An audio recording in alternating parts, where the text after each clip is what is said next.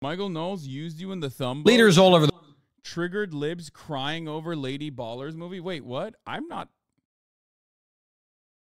fucking triggered by it. What the hell? I like that half the time these guys are just like, if no one is even triggered by it, they can just like say someone is triggered by it. And because his audience is so... Dude, political polarization online has created a structure where it literally doesn't matter. The truth doesn't matter. People unironically come in here and will say stuff like, Hassan, here is exactly the opposite of what you said, and I hate you for saying this thing that you never actually said and is actually the exact opposite of what you've said. And then, like, normally at that point, you should be like, no, but you're not hearing the words that are coming out of my mouth. I'm saying the exact opposite of what you think I'm saying. And people are like, no, I'm sorry. I'm already polarized against you, so I'm not going to listen to you, and you're a bad guy. And the same goes in this structure as well. It's like, wow, liberals are so triggered. It's like, first of all, not a liberal. So you don't think that... Secondly, definitely not triggered. Why the fuck did he put me in the goddamn thumbnail of this? Hey, listen, at least I look handsome. You know what I mean? Did you even talk about that movie yet? I did. And I said I'm excited to watch it. I did, and I said I'm excited to watch it, and I thought it was like, you know, I think it's going to be dog shit, but someone at Daily Wire knows your image farms clicks? Yeah. No, I know.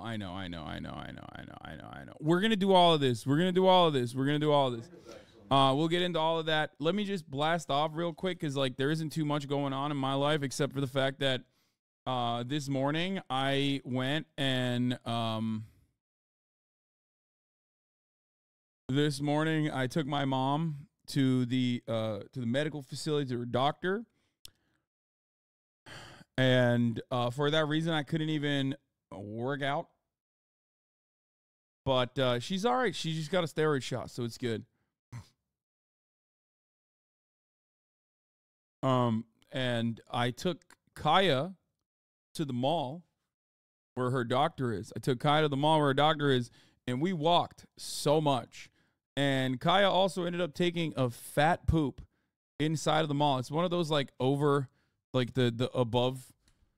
It's one of those outdoor malls. So I think in her mind she thought like, oh no, this is like the street. And she took the funniest, fattest dumper. Every weirdo YouTube commentator uses you so hard too. Videos about you will get them like 10x their regular views. The hate is wild, brother. There's not really much I can do about it.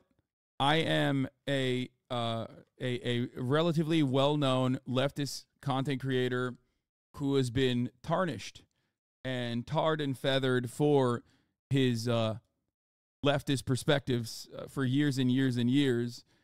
And at a certain point, you just have to realize, like, no, this is not people who are mad at me even. This is more so like what I signify.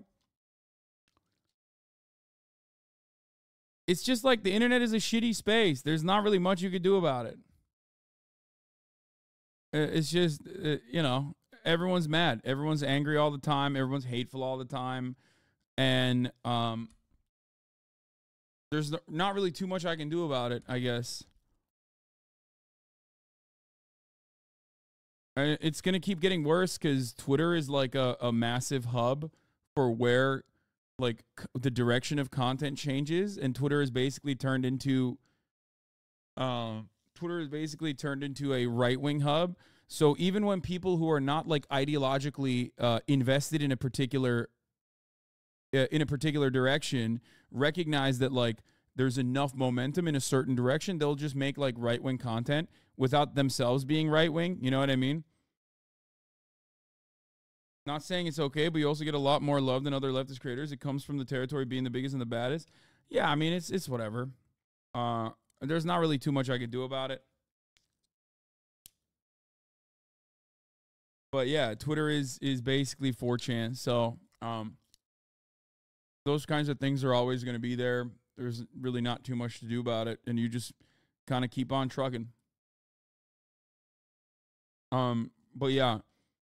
The scariest part about it is that I do feel like there's a tremendous amount of right-wing ads that are all over. Kurgazok's made it. Internet is worse than ever. Now what? Yeah. What is this called? The dead internet theory or something? Twitter feels like it turned up the knob. Show me right-wing accounts like 2 weeks ago. It never stops. It's been like that. The knob has been slowly turning. But yeah, we'll do it. We'll there's not really too much you could do about it. It's just you just got to keep on keeping on and don't get discouraged. Obviously at the end of the day, part of the reason why it's happening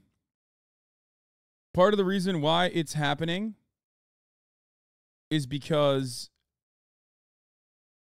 actually I don't know. It doesn't matter. What dead internet theory? Oh, yeah. Ben Shapiro video on Palestine. It's such a fucking freak. What? There's a famous oh, dude, I'm not going to watch this. This is going to make me fucking have an aneurysm. Kurgazar, haven't seen their content since I was flooded with people saying they're bought by the Gates Foundation, although I'm not sure how true that is. The internet theory is that real people are only like 5 to 10% of users on any given platform. Kind of. All right, let's do it. Intensifies in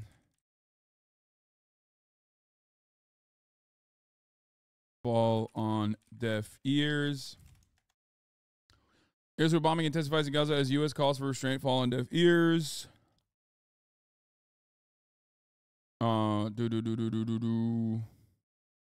House to vote on anti-Semitism, declaring anti-Zionism is anti-Semitic. Anti-Zionism equals anti-Semitism. Bill.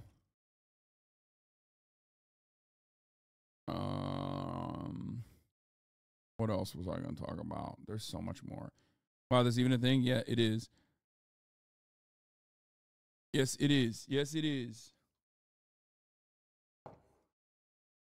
Y-Files, the dead internet theory. This is from like a year ago too. But yeah, this is something that people have been talking about.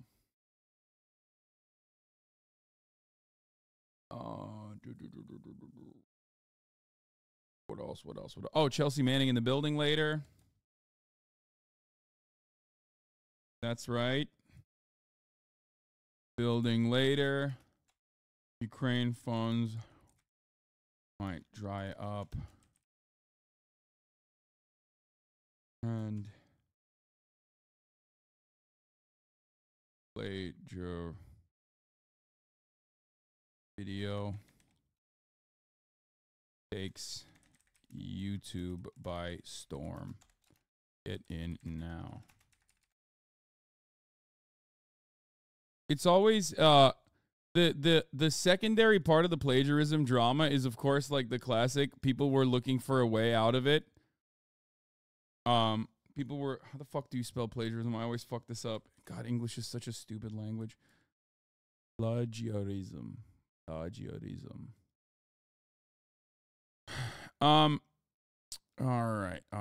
right. Let's do it. I got it. I put it in.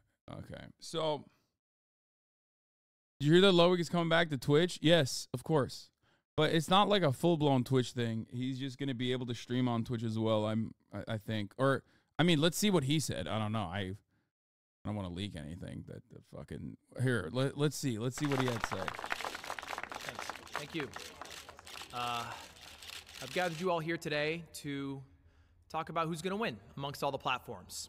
Twitch, Kick, YouTube, even Facebook. Are there any questions? No Rumble? No Rumble. Next.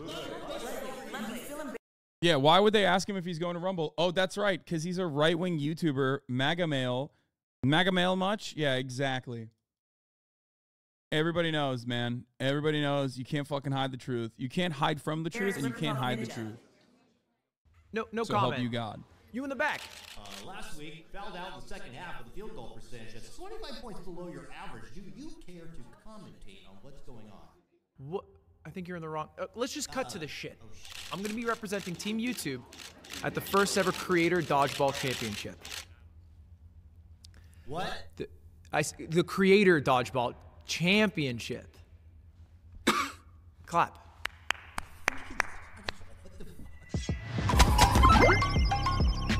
This was his big announcement.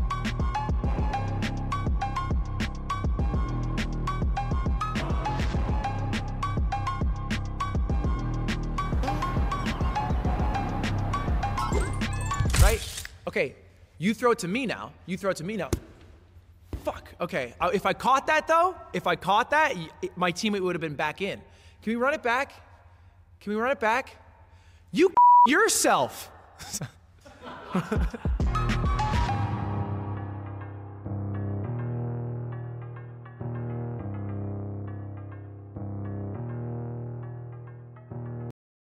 Yeah, I'm a part of this. Does this mean you leaked him staying with YouTube and also streaming on Twitch? I thought this was the video where he talks about that. But it turns out he just debated it for the dodgeball thing. But I think he made another YouTube video talking about how I'm going back to Twitch is the debate. Back to streaming on Twitch. It's been a couple of years since I dropped this video where I blew up a damn car, which is how I announced that I was leaving Twitch to start streaming on YouTube, which was a big deal for me and I guess nerds who care about live streaming, because I had done some cool things on Twitch. I was the most subscribed to live streamer at one point, and I had left for a relatively unproven platform, YouTube. And I explained why in one of my first mogul mails ever, a video that kind of started this whole channel, and it basically got clipped into a bunch of dramatic YouTube shorts. I had flipped a coin, and heads was Twitch, tails was A whole lot of MAGA male mustache hate in here. I like the mustache. YouTube, and it had gone with heads. And the skinny of it is that I felt more appreciated by YouTube than I did by Twitch. They made me feel like a person. They made me feel seen. It felt like our goals were aligned. And didn't make me run 3-minute ad breaks at the top of the hour, for example, which comes at the top of every hour. But of course, you can avoid those ads as long as you subscribe for $5 or for free. You know, these are differences, obviously, but who's to say? Here's a 3-minute ad break now. Fucking let's go. Twitch, it felt like I was another cog in the machine. And it didn't hurt that YouTube was also offering me more money. But now the 2 years is up, and I'm going back to Twitch part-time. All right, let me explain. Okay, when I went back to YouTube to do the re-signing, I realized that my goals are not to make the most money possible. My goals are not to get the highest average viewership possible. My goal, simply put, is to do really cool events that I think are cool and also dope, and also have them be seen by the most amount of people. The biggest cultural event possible. If I want to pour my heart into something, I want it to be seen by others. I don't even care if it makes money. Don't tell the people that offer that, but it's true. And I'm capping myself if I'm only streaming these events on YouTube or if I'm only streaming them on Twitch. It'd be a lot better if I stream them on both. And so that was my proposal to YouTube.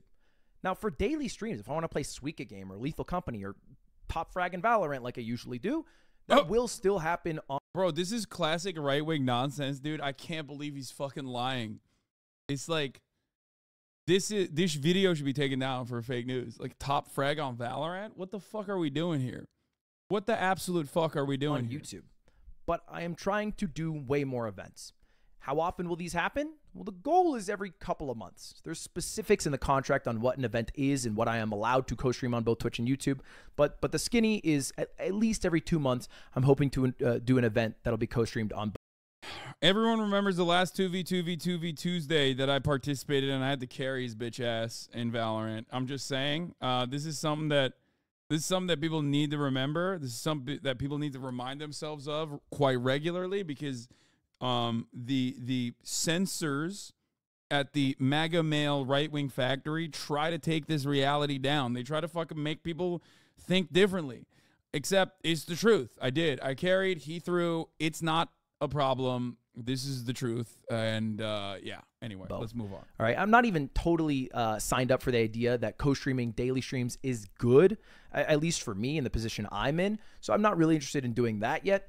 So YouTube, still here. YouTube guy doing regular YouTube live streams. Events this year, will be on year? both. No, and you might have noticed that it won't be on twitch.tv/Ludwig. All right, that was another stipulation of the contract. It had to be a channel name that didn't make people think I was a full-time Twitch streamer. I didn't tell them I would clickbait this video, but that's why the channel name will be Mogul Moves. And you might be wondering, when is my first Twitch/YouTube stream? And it's this week. It's actually this Sunday, December 10th, around noon. I'm going to be streaming the Creator Dodgeball World Championship, which I'm really fucking excited about. It features 6 teams. Each team's a different platform, and we're going to find the best platform, at least the best platform at Dodgeball. So it'll be Team Kick with a bunch of Kick streamers, Team Twitch, Team YouTube, Team Facebook, Team podcasts, and finally, half of the kick streamers are fucking banned though. How the fuck? How did he find a bunch of kick streamers that were down to play dodgeball that are simply a part of that are not banned on Twitch at least? Sixth team is Team Chess Boxing, because this also coincides with a chess boxing merch drop. Now, it's not happening this year. We already gone through that. I already made a video about that. But we still have a bunch of really cool merch that I'm very proud of that I need to sell. So we don't fire Aiden. Anyway, this is what it looks like. I think it's some of our best stuff. This is a reversible jacket. Wow, cool. Shill moment, Ludwig. Very cool. At Ludwig.gg if you want to get it. It's available right now. You can get it by Christmas. Anyway, that'll be the first day I stream. Now, you might be wondering, has YouTube worked? All right. After this year, are you going to stay with YouTube again? Are you always going to be the YouTube guy? Will you ever go back to Twitch full time? And I looked at the data a little bit because YouTube has finally added live stream data, and I have some answers for you. Now, first off, this is my concurrent viewership and my peak viewership over the 2 years that I've been on YouTube. And you can see my average viewership is just under 17,000. My peak viewership, however, hit 300,000. I think it was technically like 320 something, but a few numbers got lost in the tabulations. But still. Okay, here's how it works. YouTube has a much broader base, okay? YouTube is a much larger platform. So technically on YouTube, you have a way higher ceiling. You can have these massive events. You can have these massive numbers of views. You can have a major following. It's also entirely dependent on whether or not YouTube is interested in giving you that reach. YouTube, on the other hand, has terrible discovery and has no interest in actually pumping live streaming numbers. It is literally a matter of turning the dial for them. If they tweaked it even remotely, even like marginally, every single YouTube streamer could technically get hundreds of thousands of live viewers, real live viewers, as a matter of fact. However, for YouTube, live viewership is costly, and they do not believe that it's an important market for them to tackle. And they've made that clear. They've made that obvious. They tried it under the watchful eye of Fwiz, who left when he was in charge of YouTube gaming. This was like a big thing that they did. But Susan Wojcicki left, Fwiz left, and of course, I think that in the new YouTube era that we're in, they care way more about VOD, and more importantly, they care about shorts. They do not see Twitch as a competition that they care about, a market share that they want to tackle. Live streaming is not a market share they want to tackle. They want shorts. They want to tackle TikTok. And they've seen a tremendous number. They've seen a massive increase in traffic and a massive increase in, I guess, like watch time, people staying on the platform when they moved over to shorts. And they're continuously experimenting with like shorter and shorter forms of content. That is precisely the reason why the live streaming is in the exact opposite direction, and they don't really give a shit about it. So this is why Twitch is allowed to be way more open about dual streaming, co-streaming, and they don't really give a fuck. They're like, we are the king of live streaming. If you come here, you can do your live stream here. You can do your live stream there. You can do it anywhere you want. Doesn't really matter. No more exclusive contracts. Yada, yada, yada. So that's the situation with Ludwig. That's the situation with YouTube in general. However, this average number, this average view count is probably higher for Ludwig. In the time frame where he was on YouTube for his entire duration and for his entire contract, his average live stream viewership numbers actually probably went up like a little bit, I suspect, overall. And that is because YouTube did, and still does, have the capacity to open the view count faucet. And YouTube does have a much larger audience base. So YouTube numbers are supposed to be way more inflated than Twitch numbers. But because they don't do that, it doesn't really matter. That is the highest peak viewership I've ever had in my streaming career ever. And I think this next year we can crush it multi-streaming on both and adding them together. The average viewership is a little worse. I'll come clean. My last month on Twitch, I averaged 18,500. I think my last year on Twitch, I averaged over 20,000. So we're doing in the thousands worse. But I don't really care about that, because it's not my goal. My goal isn't to be a average high viewership live stream. I realize that my shelf life is coming up. There will only be such a small period of time where I'm able to relate to people who care about watching live streams in the first place. And then someone younger and funnier and who's able to relate more will come along and beat me out. So I'm not going to play this game and cling on to life. I just want to do dope shit while I can do dope shit while people care about the dope shit that I do. Couple things, though, have gone better. All right. The peak viewership was one of them. But another thing that has done a lot better since moving over to YouTube is the views for videos. The video view app. I think for him, he always was a live streamer that cared a lot about beefing up his YouTube. A live streamer that would make YouTube videos on his live stream. And then he did a great job with that. It worked. It worked. It paid in dividends, not only with a fat YouTube contract, but also with like him becoming a solid YouTuber in general. So he moved in that direction a long time ago, or maybe even from the jump, and he did a really good job with it. And I think that that is also another reason why he kept pumping up his weekly subscribership numbers, his weekly video gained, weekly video views gained. Obviously, because like YouTube, he just like when he full blown invested into YouTube, then of course his YouTube exploded even further. Average skyrocketed. I think I was averaging around 500,000 per video before, and now it is right around 1 million views per video. And you can see the weekly video views gained here. Don't take it with a grain of salt. This also includes YouTube Shorts. But I try to do it all. I tried to do it all. My goal when I went to YouTube was to try as hard as I could to be a multifaceted creator who could do live streams, who could do YouTube Shorts, and who could do regular videos and be the best YouTuber possible. And I'm going to give YouTube another year, but I will also add a caveat here. I'm a little bit concerned about YouTube. All right. YouTube guy here, I have to admit, there are some problems. And those problems in the 2 years that I've been here haven't been addressed at the speed that I or other live streamers would like. I made this list a while back, but it includes just a few of the problems that exist for live streaming on YouTube that don't necessarily exist on Twitch. One of the glaring ones, you can't even stream longer than 12 hours. If you do, the VOD disappears into the ether. I can't even watch my VODs longer than 12 hours. I have to end the stream, otherwise it is gone. That is a problem.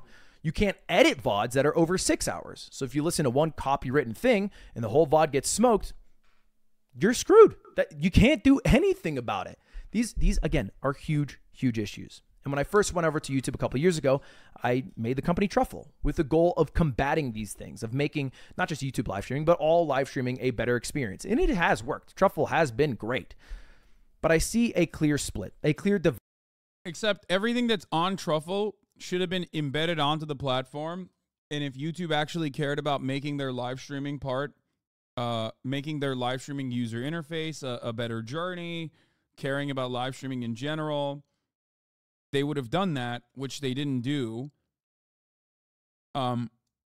He commissioned it. He got someone on his team to make one of his like moderators, I think he's like a coder as well, to make basically like FFZ and BTTV, but for YouTube. But it didn't. It was auto, right? Yeah, automated made it. However, like I said, ultimately, if YouTube cared, they would integrate this stuff into the platform, either by purchasing it. It's a full-on company. We got investor funding. Nice. They would have, like I said, if YouTube cared about it, they would have probably purchased it and then worked very hard to integrate it onto their platform. But I don't think they give a shit about live streaming. They give a shit about shorts. They give a shit about defeating TikTok. Divide. And I'm hoping this next year. Oh, guys, it's mogul moves. I'm with Dummy VV. What does that mean? I don't even know what you're saying. That what I fear will happen doesn't happen, because I want to keep streaming on YouTube until I eventually retire. But my concern is that YouTube doesn't care about live streaming. They care about something else that you'll probably see on the home screen if you open up YouTube right now. YouTube Shorts. Now, you get the occasional recommended live stream, or maybe it's in your subscriptions box. But for the most part, you'll get videos. And if you're on your mobile especially, you'll get a shit ton of shorts. Yep. And I think the reason is because YouTube is threatened by TikTok. Like, the existence of YouTube is threatened by TikTok. If you look Yep. at this, the amount of users on TikTok versus YouTube in the US, this was last year, TikTok is gaining rapidly, specifically with younger audiences, and those will be the older audience. Dude, you will never get recommended live streaming. But it's not even that. If they like tried to fix the directory of the live streams, for example, like, or if they made it so that it was easier to access your favorite content creators when they're live, you quite literally could improve the live streaming numbers tenfold. And YouTube, unironically, as a consequence of that, because of the massive number of real viewers that would be watching your live stream, would actually get a tremendous amount of organic shifts from content creators, either dual streaming, multicasting, or straight up casting to YouTube alone. It's just they don't care because it's not profitable. They don't care because they don't give a shit. That's it. Like, even if YouTube did not create the same level of monetization opportunities, if they just like massaged the platform a little bit, turned on the view count dial a little bit, just like Facebook did way back in the day when they moved into the video initiatives, when they like did a couple things where they made it seem like everyone was getting millions and millions of views. YouTube could, because it has real eyeballs, shift the attention away a little bit towards the live streaming side, but they don't care. They don't want to do that because, as Ludwig is correctly pointing out, they care way more about the diminishing market share on the younger audiences that they're losing out potentially to TikTok. When time passes, as it always does. And so this has a real chance of killing YouTube as a whole, you know, and that's something they're concerned about. What isn't a concern of theirs is the title Twitch has killed YouTube, because that'll never happen. I don't think Twitch is entering the VOD space. I don't think they're trying to compete there. I think they're just chilling in the live stream space, offering their own unique slice of content creation online. Yeah. And so they have almost this like handshake agreement where Twitch is the massive shareholder. They have the majority viewership for all live streaming, and YouTube has been floating around, just doing their thing. They haven't gone up too much. They haven't gone down too much. Facebook's on the down and down. Kick's nowhere to be seen. And there's no real need to rush into being a better product. Twitch on Money Papers isn't financially positive according to AWS. Yes, except Twitch could be the most profitable platform on the planet. It's just a matter of accounting. I've said this before. Because AWS is the most costly part of live streaming, it's simply accounting that makes Twitch not profitable or profitable. I know that you can turn around and say, well, they have to adjust it off of market rates, okay? And maybe on market rates, live streaming is not profitable. Live web hosting is not profitable, certainly. That part is probably true, okay? However, Amazon owns AWS and they own Twitch, so it doesn't really matter. They don't need it to be market rate. It doesn't have to be. And it's not, by the way. It literally isn't. It's just that they say it is, and they get the CEO to make decisions as though it's not profitable because the higher-ups say it's not profitable. Than Twitch, or to beating Twitch, because Twitch will never kill YouTube.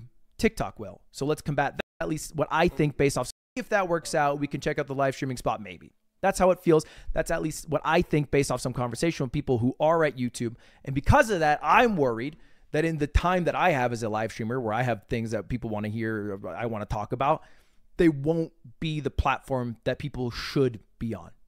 I'm still the YouTube guy. I'm still waving my red YouTube banner, but these are my concerns. Those are my hopes. And that's why I'm now part streaming on Twitch for events specifically, which will happen every couple of months. All right. Anyway, that's all. Thank you for watching. I appreciate it. Not just this video, but the past couple of years and any live streams if you have. December 10th, I will see you on Twitch and YouTube and Ludwig.gg if you want to get the merch. All right. See you later. Goodbye. See you later. Goodbye. Say goodbye to Coots too, because she says goodbye as well. I joined your fucking event server. I don't know if you're still in here, Lud. But yeah, that's the situation on hand. That's what's going on. Ironic because TikTok is moving in the opposite direction where they are trying to improve watch time and trying to pump out 1 minute longer than 1 minute videos on TikTok.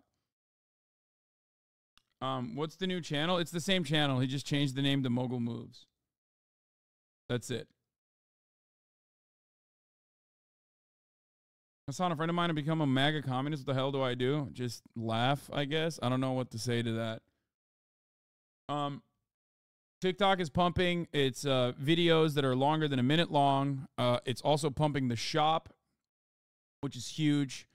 I mean, they're moving in the Weibo direction pretty aggressively.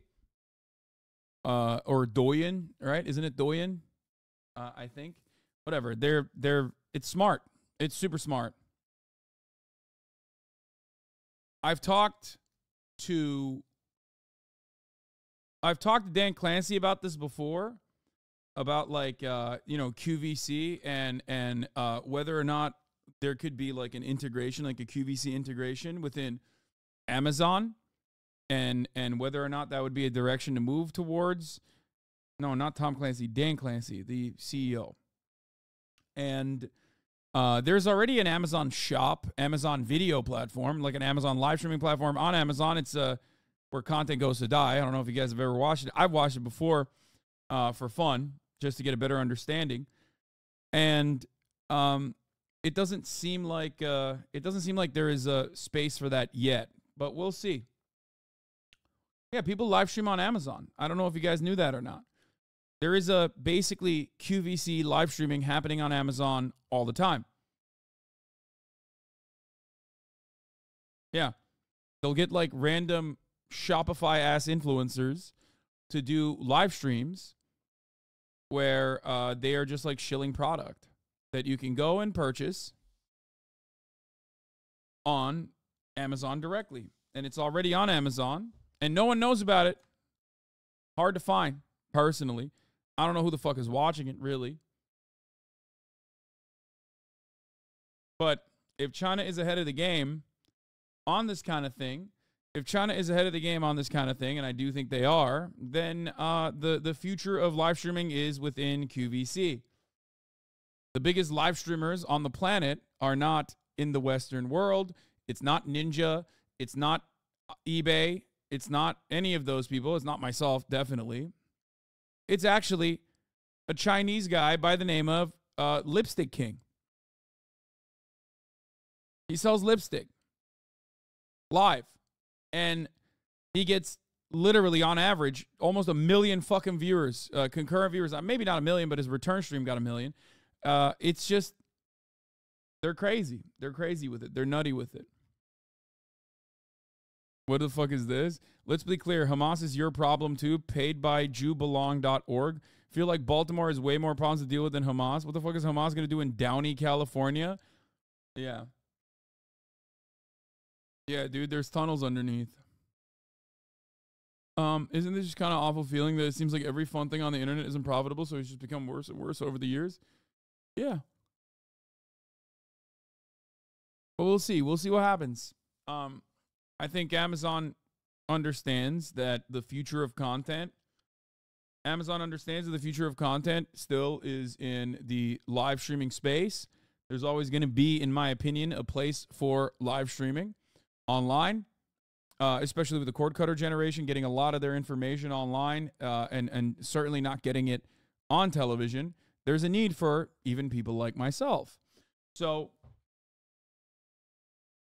while the Twitch platform has lost viewers, hemorrhaged viewers in the North American market, it's growing tremendously in Latin America and in the Spanish-speaking market and many other places. However, overall, there's still always going to be a place where people want to tune into immediately when like shit's popping off in real time. What is this? This shit ain't nothing to me, man. Dracula Flow? What the fuck is this? Why? Why do you keep linking this to me? I don't understand it. Why do you want me to watch haters this? and shambles, they stay picking the corn out of my shit. The Smith. Like, I'm not watching this, dude. I don't know what the fuck this is. I don't know why you want me to.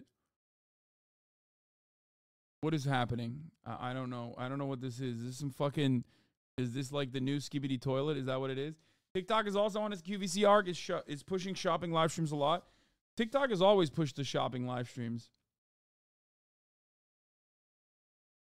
Great interview on Ali on Apex Influence. Oh, yeah. Ali Welsh, she did a fucking massive APAC influence video.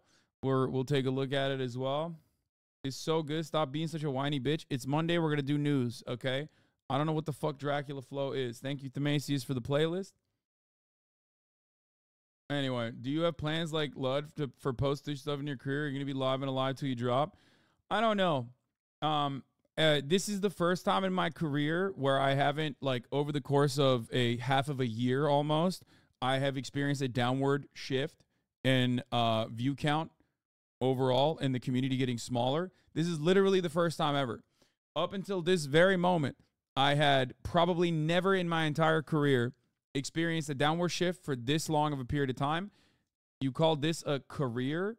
Well, I mean, when at a certain point, and, this is meant with no disrespect, my dad also was like, what are you going to do? When are you going to get a career? When are you going to get a career? And it's like, well, at a certain point, if you're making a lot of money off of it, it's a career. It might be a new one.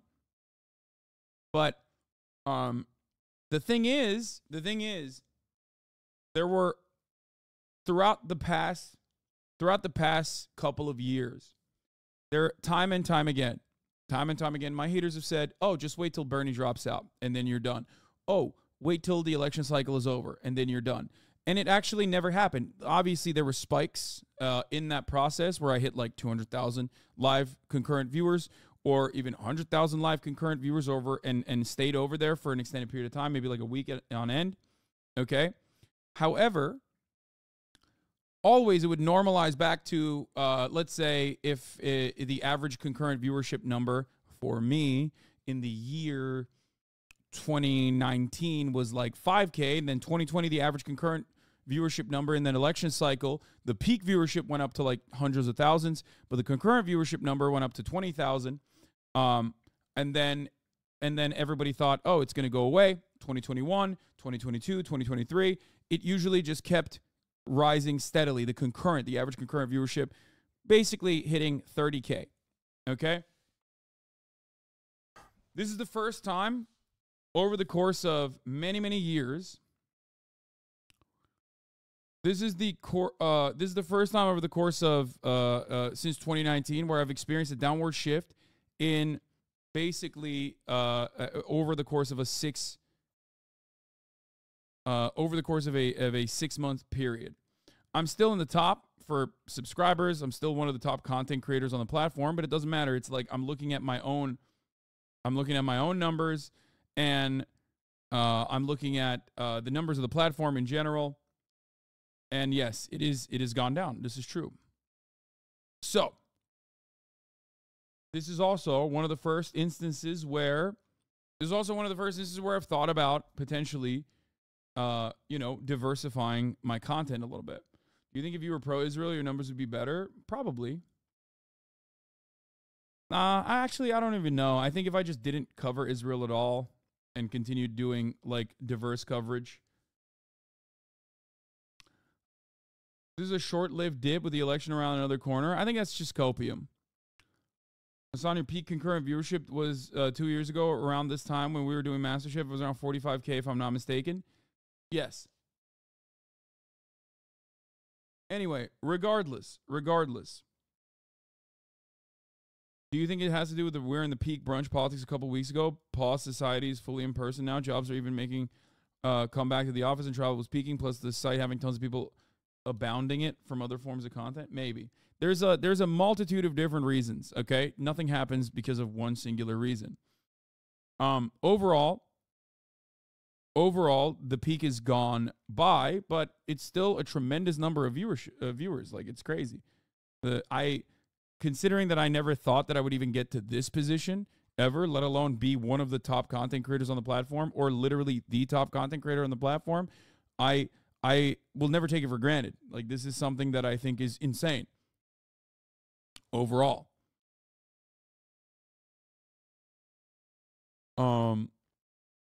So it's still great. It's still great in general, but I do sometimes think about like diversifying my content, maybe doing some sit down stuff that is what people are tired of politics and their lies, woken up. Yeah. Are you going to go back to reality show reacts? I feel like that always boosts viewership.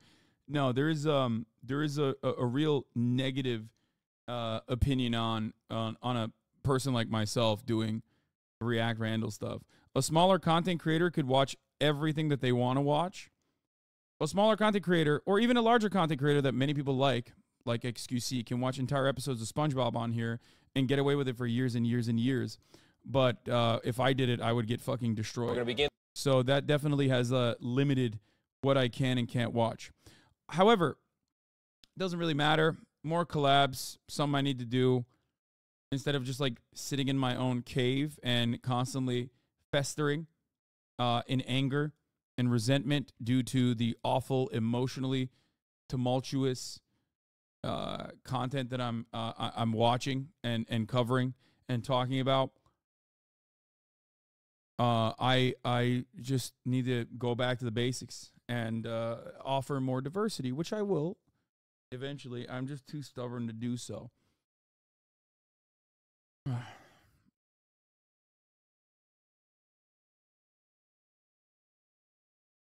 All right.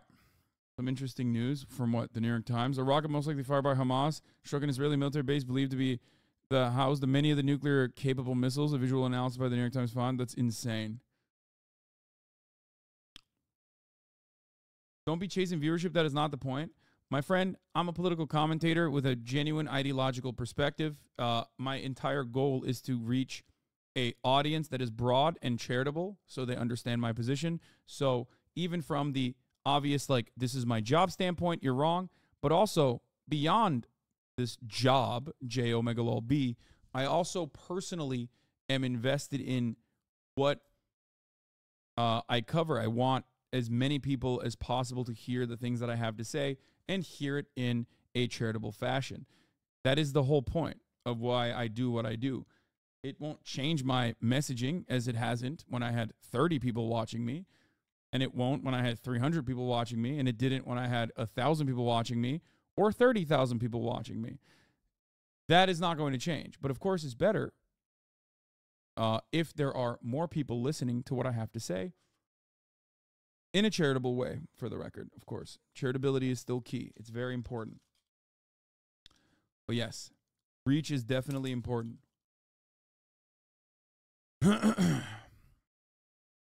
All right. I think a smaller community is better, to be honest. Yeah, because you're watching it from your own perspective. Yes, it is a selfish hipster perspective to be like, yeah, I don't want that many people to watch because then, my voice could be heard, in the chat, and it's cozier. And I understand that. But it's of course significantly better when this is not gatekept and as many people as possible reach this content. The whole point is you want people to hear what I have to say and also listen to it in a charitable capacity so that their perspective will change, so that you have more allies. You have more allies, and you have more people that are engaging in community organizing, more people engaging in unionizing their workplaces. And that's a good thing. Anyway.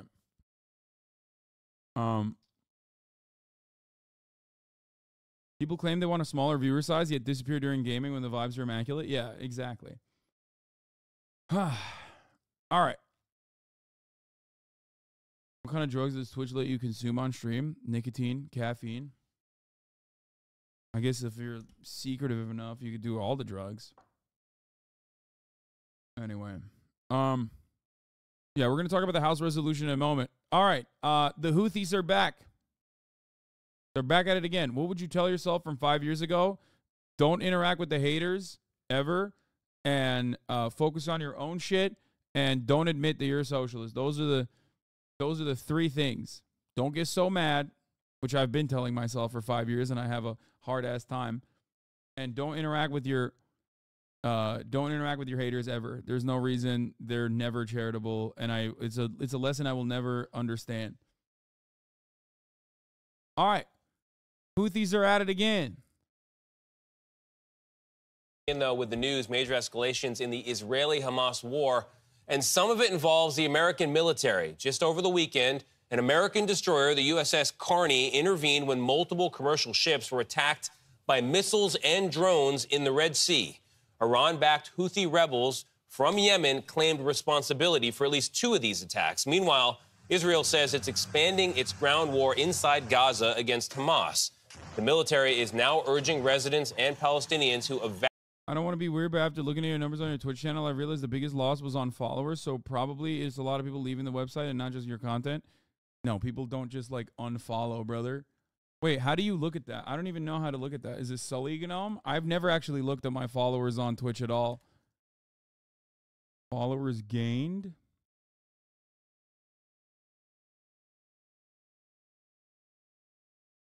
What does that mean? Like, I've lost a lot of followers? Oh, those are probably bots.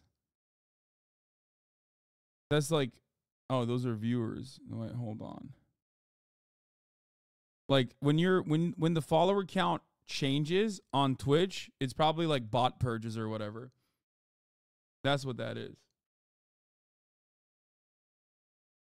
Who the fuck looks at the show and the streamers themselves? Jesus Christ, how parasocial are you, chatter? Literally, this is the platform to be like that. This is the entire selling point of this platform in general, is literally this. Everyone personally is invested. Haters and lovers alike are personally invested in that sort of thing. And they basically feel like a sense of purpose off of being like, oh, I did this. Like, I made this person, me and all my friends made this person like less liked online. Evacuated northern Gaza to also evacuate parts of southern Gaza as well. Question is, where do they go? We'll have more on the Israeli offensive shortly from Chris Livesay, who's monitoring it from Jerusalem. But begin now with Ed O'Keefe, who's been following the attacks in the Red Sea. Ed, good morning. The USS Carney has been a little too busy for comfort. What do we know?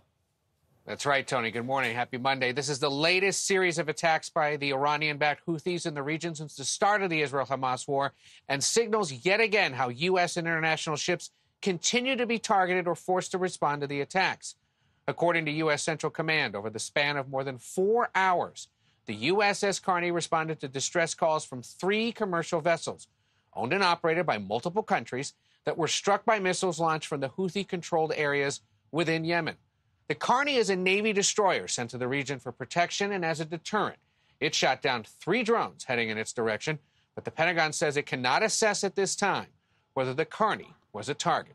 The Houthi... I mean, they've said this. Did this happen already once again, where they said that the Houthis were actually directing their missiles and also their drones in the direction of a American carrier? And then they said, oops, my bad. They actually weren't trying to do that. So it could be one of those, you know, this is not the first time this has happened. These claimed credit for the attacks, as the Pentagon says the group represents, quote, a direct threat to international commerce and maritime security, adding that while these attacks were launched by the Houthis, the group is fully enabled by Iran and that the U.S. will consider all appropriate responses. Now, also on Sunday, a U.S. defense official says the U.S. carried out a drone strike in Iraq after seeing that preparations were underway for an attack on U.S. service members there.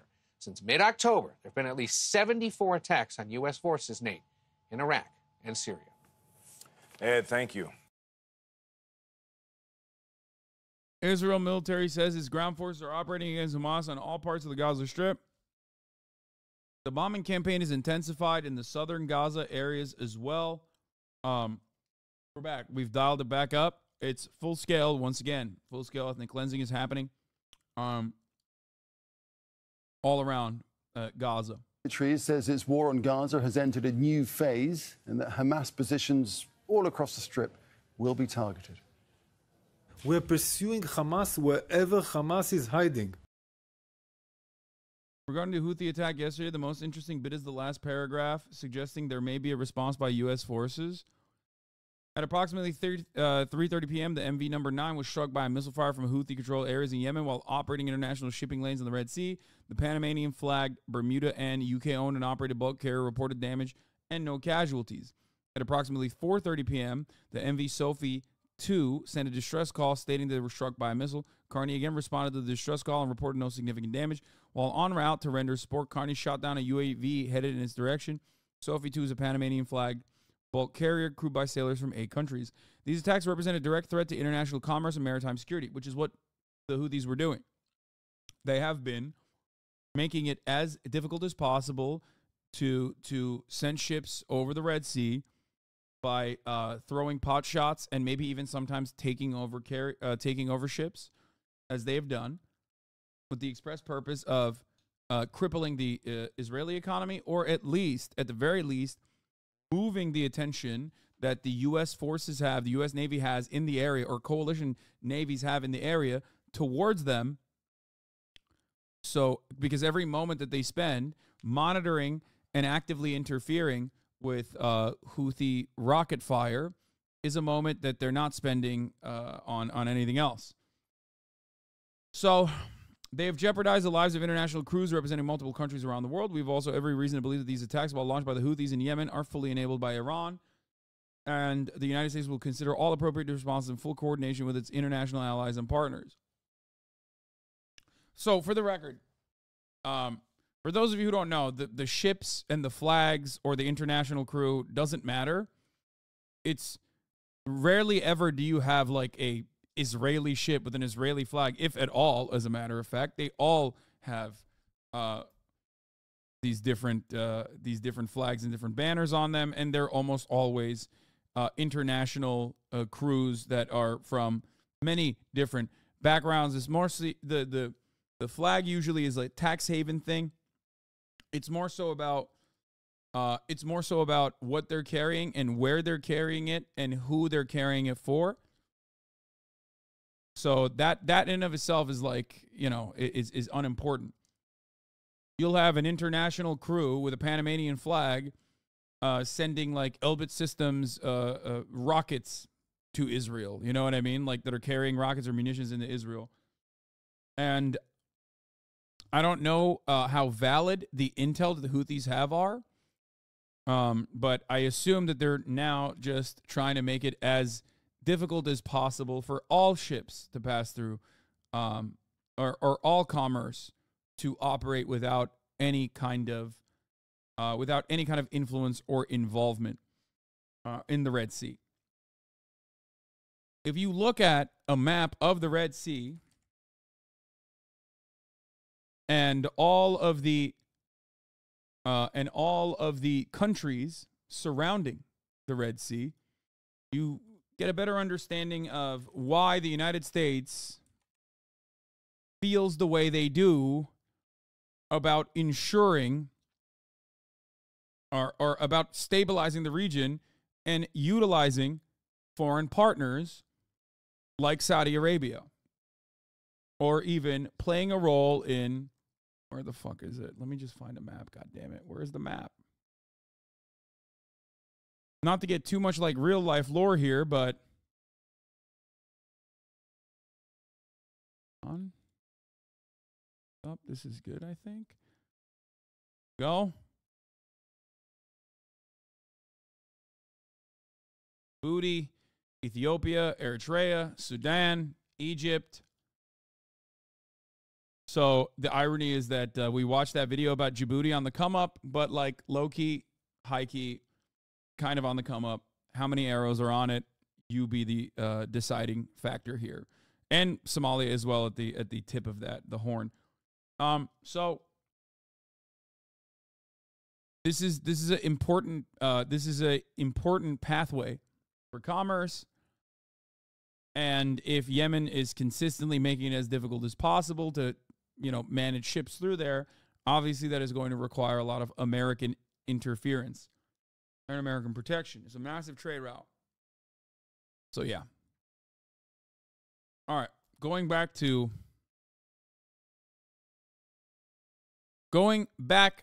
the Israeli military operation. Israeli military says its ground forces are operating against Hamas in all of the Gaza Strip. In the north and in the south. Every rocket launcher, weapons depot, command and control center, senior commander, underground infrastructure, and any hideout where our hostages may be held. Our war is against Hamas, not against the people of Gaza. To Tel Aviv now, our correspondent Imran Khan is standing by for us there. So yeah, we know that that's not the case. We know that that has never really been the case. I think they've basically proven that time and time again. So much so that I think that, you know, they're embarrassing America, showing to the rest of the world that they don't even have, they're not even listening to the United States of America all too much, because the reality of it is that Israel's bloodthirsty, vendetta-fueled, accelerated Nakba campaign in the Gaza Strip has clearly created a destabilized environment in the region and is making it harder for the regional partners like the Gulf states, like the North African states that are willing and able to, because their leadership is willing and able to, openly align with Israel and engage in normalization agreements. They are putting those countries and their leadership at odds with the population. All those countries want weapons. All those countries want American weapons. All those countries want America to give them whatever the fuck they want, and also to let them dominate their nation states in any way, shape, or form they want to. One great example I can give you is Turkey, which is not in that area, but in the Middle East, on the other side of the Mediterranean Sea. Erdogan says a whole bunch of shit about Israel regularly.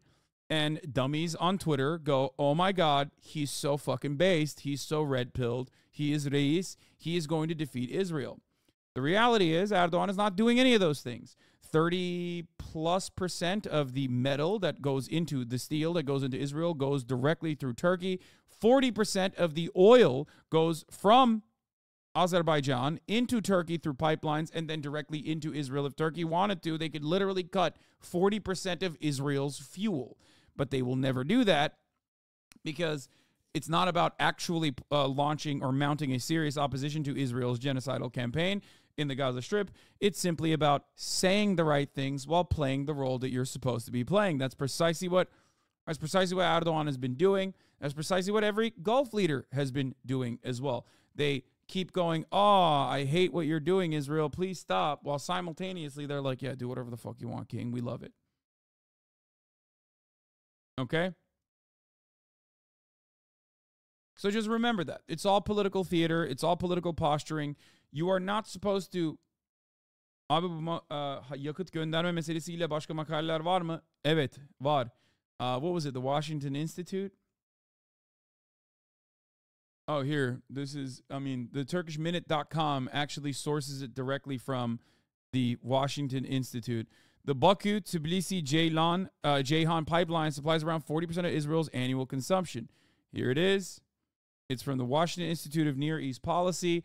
Azerbaijan's cooperation with Israel goes beyond Iran tensions. This is back in fucking 2013, for the record.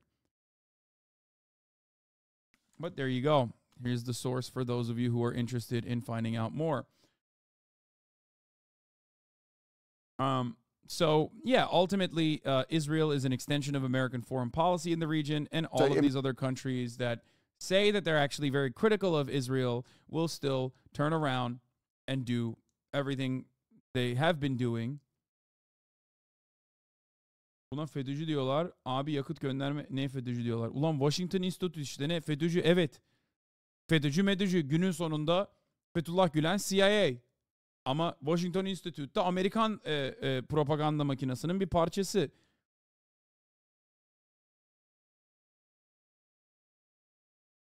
Turkish people say this is a Fethullah Gülen operation, but the reality is Turkey's involvement with Israel is always going to be Western-backed, just like Fethullah Gülen is a CIA Western asset. A Western-backed CIA asset.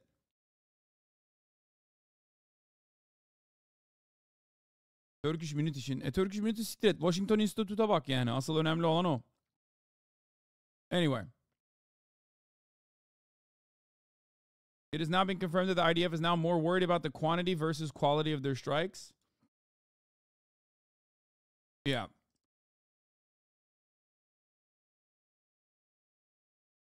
So the thing is,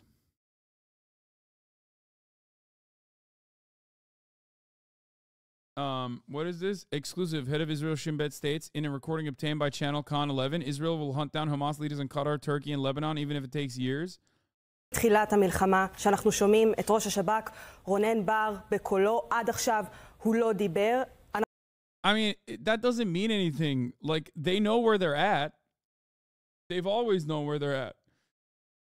אנחנו שומעים אותו קודם כל, לוקח אחריות על המחדל העצום שהוביל ל-7 באוקטובר, אבל זאת גם הפעם הראשונה שבכיר ישראלי אומר מפורשות, נחסל בכירי חמאס גם בקטר, המתווכת בעסקה לשחרור חטופים, וגם בטורקיה, הנה ההקלטה שכמובן אושרה לשידור על ידי הצנזורה. By the censorship office. The cabinet set a goal for us. In everyday words, it is to eliminate Hamas. We are determined to do it. This is our Munich. Everywhere in Gaza, this is our Munich. Jesus Christ. At what point do you unironically start believing your own propaganda? I think like there are legitimately people out there at this point. There are legitimately people out there at this point that like believe their own shit. Like at first it was more so like a Western focused propaganda op to be like Hamas is Nazis, Hamas is ISIS, but now they're like, no, actually they are literally Nazis like Munich. Also, the reality of it is that they've been doing this. They did this way more, as a matter of fact, in the 60s, 70s, 80s, and even in the 90s. If anything, they've done this less frequently. Israel used to openly assassinate Palestinian leadership. Even those who had nothing to do with like war whatsoever, they've killed leaders of the DFLP, PFLP, many other groups. Might have even killed, maybe suspicious, but might have even killed Yasser Arafat. So no, I know what he's referencing. He's referencing the 1972 Munich massacre and said this is their new Munich, meaning that they want to repeat Operation Grapes of Wrath while they hunted down and killed the 11 Black September leaders possible. Oh, yeah. They're not talking about they're not talking about the actual Nazis. You're right. You're absolutely right. I was thinking of the Munich movie while also simultaneously, because it said Munich, I was thinking of Nazis. You are right. This is literally what I'm describing.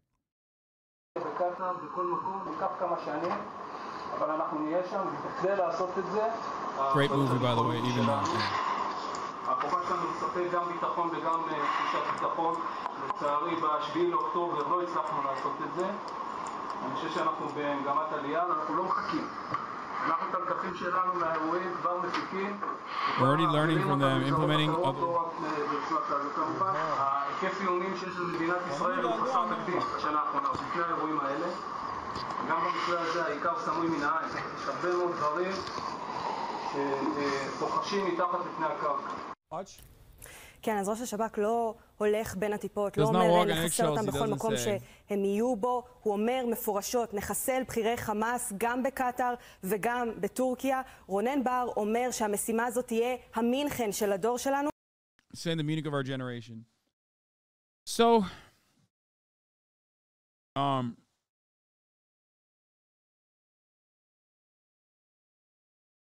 Sen ne var onun içinde? Peki kimden gelmiş? Neyse boş ver, sonra bakarım.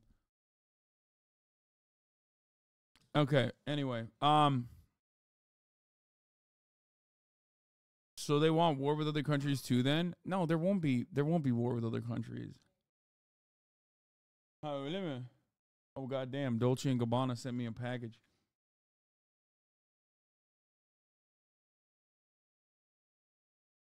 You think Israel's going to annex Gaza? Like, what's their next move here? I do think so. Tamam baba, bırak. Tamam, elleme şu anda. Boş ver. Tamam, ben alırım ondan sonra. Yere atma. Oh my god. Baba, lütfen bırakır mısın? Açma. Tamam, yeter.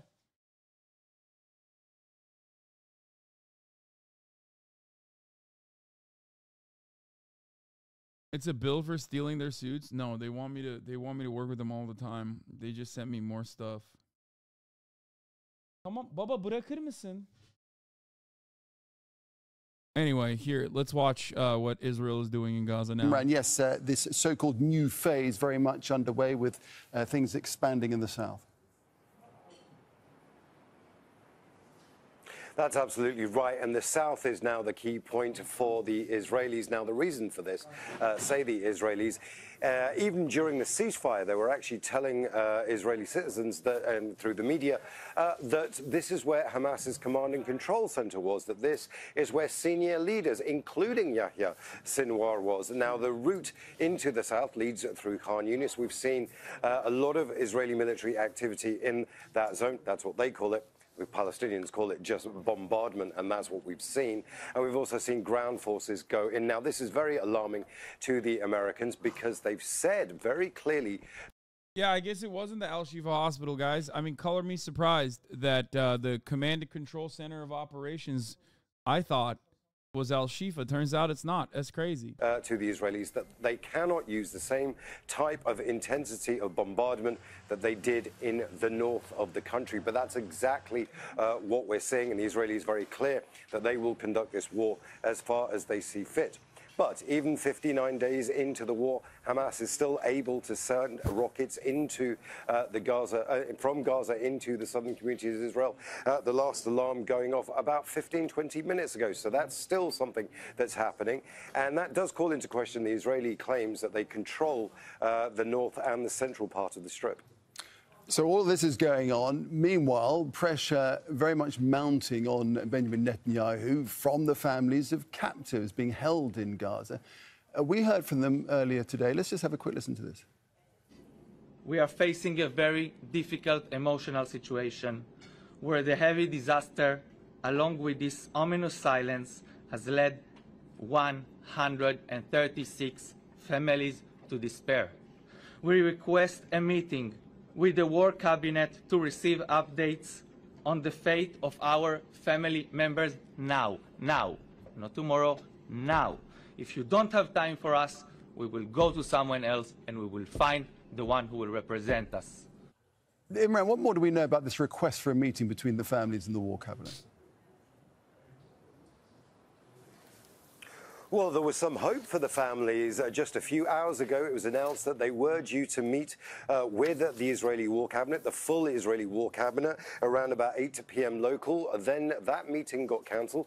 Ostensibly, say the Israeli spokesman for the government, that actually we needed to get a lot more members of the families there, that not everybody could attend. But that's been dismissed by the families. We're hearing that they're incredibly disappointed that this meeting didn't take place.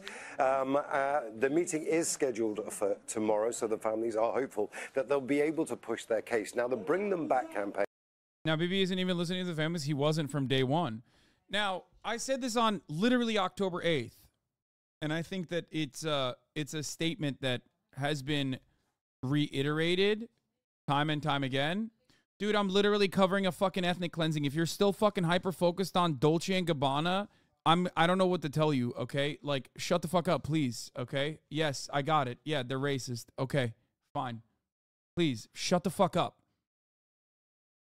Jesus Christ, dude. What the fuck? Just reorient your priorities, please. Oh, my God. They linked it again as you were yelling at them? Yeah, that's why I banned them for 5 minutes. Just calm down. Cool off, please. Anyway. As I was trying to state already,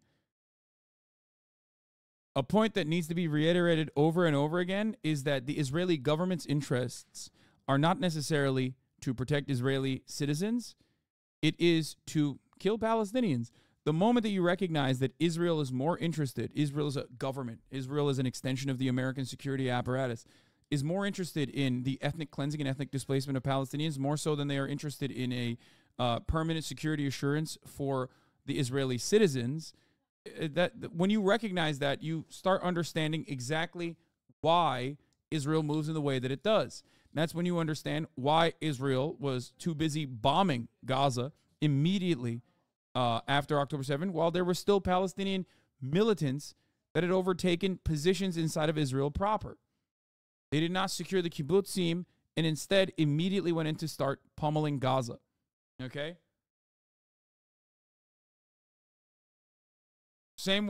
It's the same exact principle behind moving all of your limited resources into the West Bank to continue rapidly expanding in the West Bank, to continue doing pogroms in the West Bank, to continue suppressing Palestinians in the West Bank.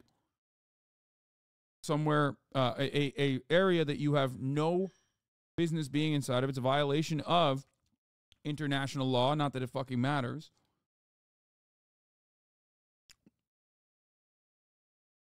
Moving limited resources into the West Bank, away from southern communities and the border wall, created a perfect opportunity for Palestinian militants to strike.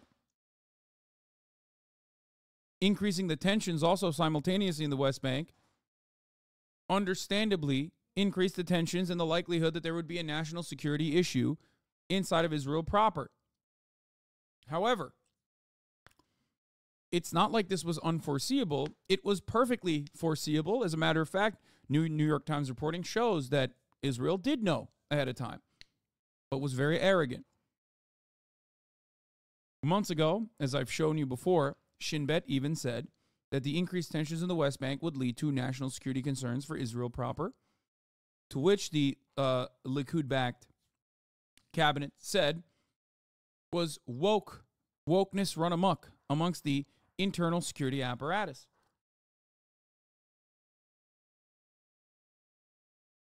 Israel does not care. Israel as an entity does not care about Israeli citizens.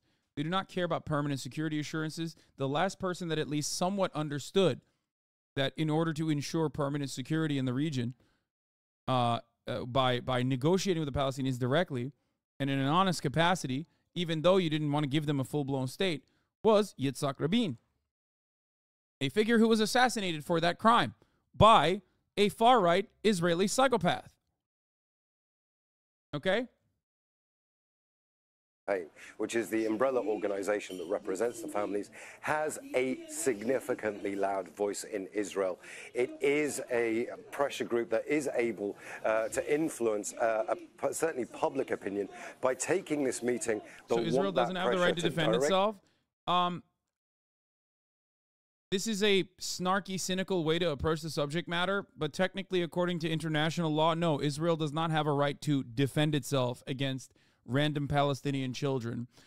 Israel is a belligerent occupier, and therefore, from the top of the hour ad break, fuck you. God damn it. At the top of the hour, there's a 3-minute ad break. If you no longer want to see those ads, all you need to do is subscribe. In order to defend yourself from the top of the hour ad break, you can subscribe for $5 or for free. Here's the 3-minute ad break now. God damn it. The man from the ether, thank you for the 10 gifted subs, allowing 10 people to no longer see the ads at the top of the hour. You too can get lucky. Let's continue. Translate into pressure on the people that can actually change things. And what they're looking for is a ceasefire to get more people out. Now, this is going to be very difficult for the Israelis because Hamas have already said that the negotiations now are over soldiers and military-aged men and women that they have in captivity. In order to release those, they want a much more permanent truce. Imran, we'll leave it there for the moment. Thanks for that. Imran. So, yeah. Yes, if you are wondering, if you are shocked, like I said, Israel is not listening to its own citizens and their own concerns about the hostages that are still inside of Gaza because they do not give a shit. Because ultimately, they care more about pummeling Gaza, breaking the backs of the Palestinians, making it as inhabitable as possible to exist inside of Gaza, so much so that there are now reports coming out of Israeli troops unironically getting extreme diarrhea and diseases as a consequence of how shitty the water supply is and how limited the water supply is inside of Gaza proper. The troops that are invading Gaza are not able to deal with the limited infrastructure within Gaza. Ridiculous, I know.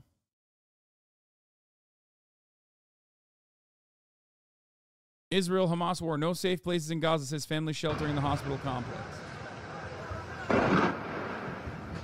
It doesn't matter where you are now in Gaza, the fighting is getting closer and closer. People are sheltering in this hospital courtyard in the north of Gaza. Outside, the battle rages. Smoke rising from an airstrike nearby. Further south, they're in tents again in the hospital complex. But in reality, it's not safe here either. 3-year-old Khalid was in one of those tents when a missile hit nearby. This is the intensive care unit. He's being treated on the floor. His distraught grandmother by his side. Khalid was hit by a single piece of shrapnel as he slept. Yeah, the most dangerous enemy combatant for Israel is a sleeping child in a tent next to a hospital. Those are the real victims here. After an entire seemingly endless bombing campaign where the Israeli occupying force claimed that Al-Shifa was the main headquarters of Hamas and found very little evidence to suggest that that was the case, after technically claiming that they cleared out the northern part of Gaza, hostages literally came out of North Gaza in the 7-day truce that occurred, showing to the rest of the world, and at least people who have like somewhat of an understanding of how military actions are supposed to work, that Israel did not actually take control over the northern Gaza Strip at all. That Hamas was still, and other Palestinian militias were still in operation within the northern parts, that they had been bombing endlessly. And now they have shifted their attention over to the southern parts. All this is doing is solidifying the stranglehold and the power and influence that all Palestinian militancy will have, reaffirming the support and creating Hamas 2, Hamas 3, and making many other join the ranks of anyone that will violently resist against this belligerent occupier. This was the case before October 7th. It's terrifying. You posted a pic on your IG story of the IDF destroying a single apartment. The destruction they've done is even more disgusting, seeing their precision capabilities. Yes, Israel has the targeting capabilities and the striking capabilities of taking out a single floor in an apartment without even touching other floors. Okay? They don't do it. They don't use it regularly. They take down entire city blocks deliberately. They take down civil society areas like universities, like the Supreme Court, like the government buildings on purpose because they do not care about eliminating Hamas. That has never been their genuine goal. The Plus 972 magazine report showed that. The AI targeting that they're utilizing called the gospel showed that. It proved it. It is simply the Dahiyya doctrine, okay? We've known about it. We've known about it since Israel's operations in Lebanon. We've known about it since 1948, if you want to go all the way back there. And it has never really stopped. But with technological improvements, their targeting capabilities have improved, and yet they refuse to choose to use those weapons because they do not care about precise targeting. We were sleeping in the tent when we found the boy bleeding, and when we took him inside the hospital, we saw that a missile had hit behind the hospital. And as you can see, he's injured and he's in ICU. They say it's safe here. Here you go, the Dahiyya doctrine, the punishing military doctrine that Israel may be following in Gaza. This was on November 10th on the Washington Post. It is what it is. That is precisely what's going on. Their goal has never been precise targeting. Their goal is to make it as difficult as possible for Palestinians to survive in the West Bank, to make it easier to engage in ethnic cleansing and ethnic displacement. What you are watching in front of your eyes is technological improvements upon the original 1948 Nakba strategy. That's it. The only thing that has changed is the intensity and the frequency of the bombing campaigns and the number of deaths as a consequence of the population growth. That's it. This was how Israel was created. Okay?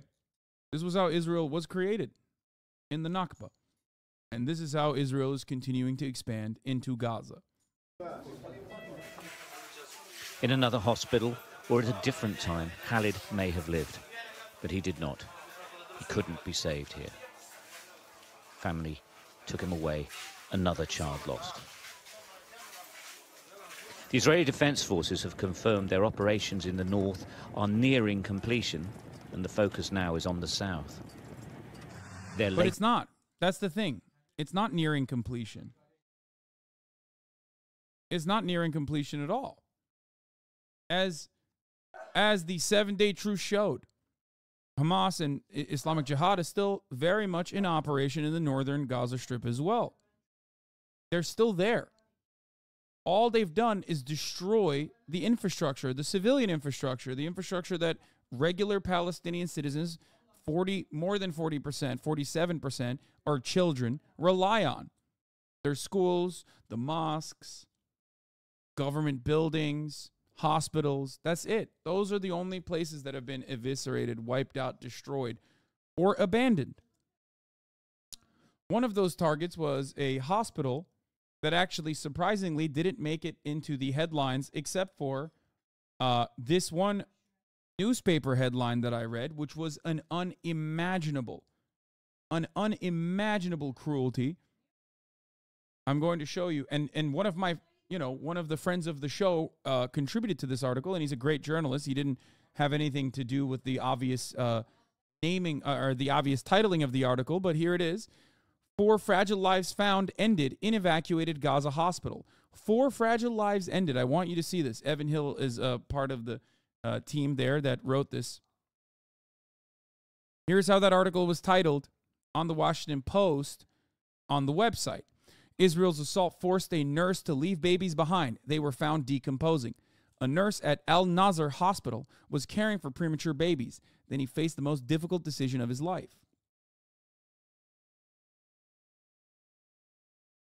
Israel's cruelty is so apparent, so glaringly obvious here that it was actually used as a justification. Babies being ripped out of incubators and thrown outside was used as a justification in the first Gulf War. That was found to be a lie, of course, but it's that much of a cruelty to do this to a premature baby that it was originally used. It was originally used as a justification to engage in the first Gulf War. Turns out it was false, but that false narrative is very much real in Gaza.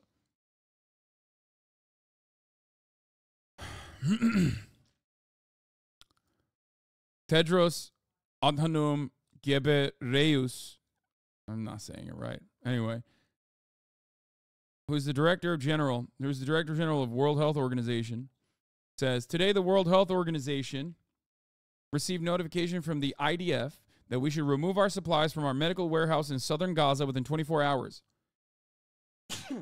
As ground operations will put it beyond use. We appeal to Israel to withdraw the order and take every possible measure to protect civilians and civilian infrastructure, including hospitals and humanitarian facilities. Nothing to do. Nothing you can do to stop it. Laila Al-Arian says, if we lived in a world that valued Palestinian life, the story of the decomposing bodies of babies left in the Gaza hospital because Israel forced medical workers out would lead all of the headlines. But because we do not live in that world, those headlines do not exist, and the times where that headline does exist, or places where that headline does exist, is greatly manipulated. Just something to consider, something to remember, something to remind yourself of. I've seen so many odd takes on the timeline, and one of the oddest counters here is from Israel defenders talking about how ISIS burned Yazidis and Christians.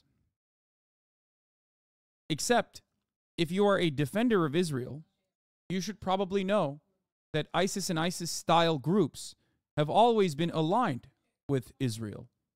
In Syria, specifically, al-Nusra is a partner of Israel.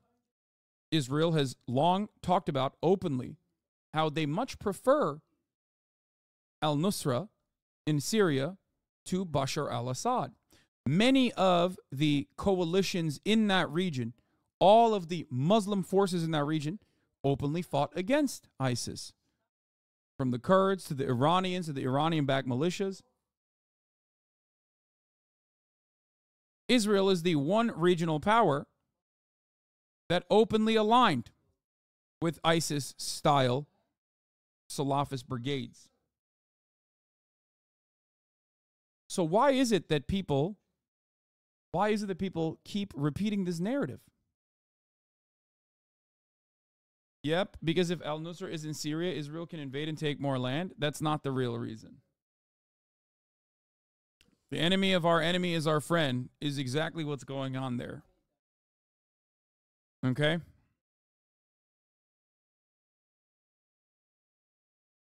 Just something to consider when you hear people talk about ISIS and how nobody cares about ISIS in the region. What's more is that the Syrian regime and Assad has strategically intensified its assault on civilians in Idlib as the attention focuses on Gaza.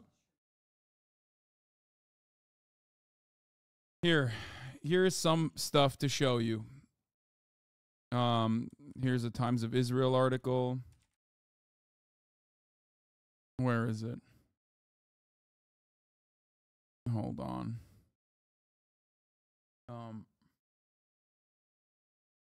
Let me see if I can find it. Hold on. Are they even trying to give legit reasons for doing anything anymore? It seems like they're just going full mask off at this point. Yes. In Vertigo, Israel remain obsessed. Wait, what is this? No. Hold on. No, this is a much, much older article I'm trying to find right now. What are you looking for? The many different times in which, like, Israel defense ministers and other members of the Knesset have talked about how they prefer in Syria the power to be in the hands of al-Nusra rather than Bashar al-Assad. There is, of course, older articles if you go back in time to like 2013 where they say they prefer Assad to al-Nusra or any kind of like Wahhabist involvement, but that changed very quickly. In practice, I'm trying to show the different instances where like they've offered material support. They've offered like directly members in ISIS health care.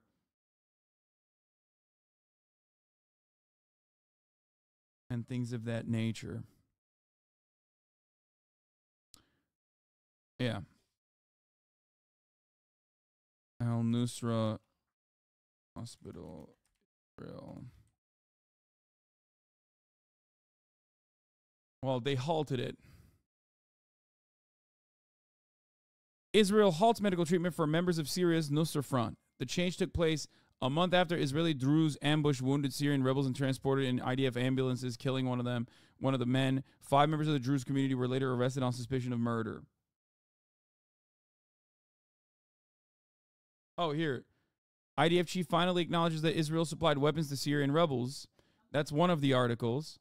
Outgoing IDF chief of staff Gadi Eisenkot this weekend acknowledged for the first time that Israel had indeed provided weaponry to Syrian rebels groups in the Golan Heights during the country's 7-year civil war. Until Sunday, Israel would say only officially that it had given humanitarian aid to Syrian opposition groups across the border while denying or refusing to comment on reports that it had supplied them with arms as well. Yeah. Direct funding, food, fuel, and medical supplies allegedly provided by the Israeli state to keep ISIS and Iranian allied forces in neighboring civil war at bay.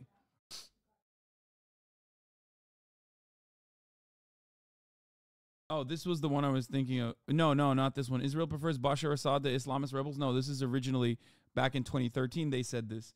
And then they changed their policy shortly thereafter.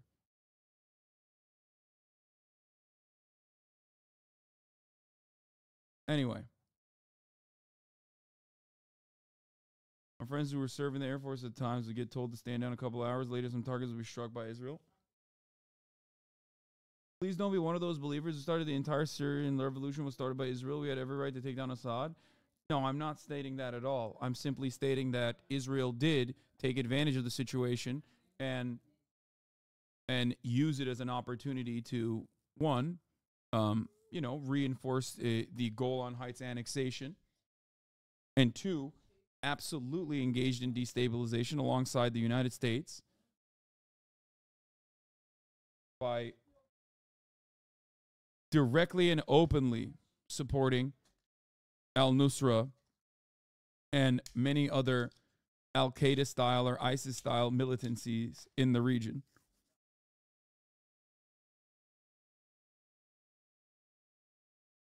I am, contrary to popular opinion, not an Assadist by any means. Okay?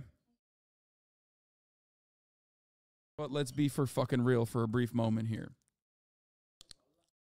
You can't get away with claiming that you are attacking ISIS or that ISIS is this grave evil in the region while simultaneously defending, offering material support, offering logistical support, offering health care to ISIS-style militancies. Okay?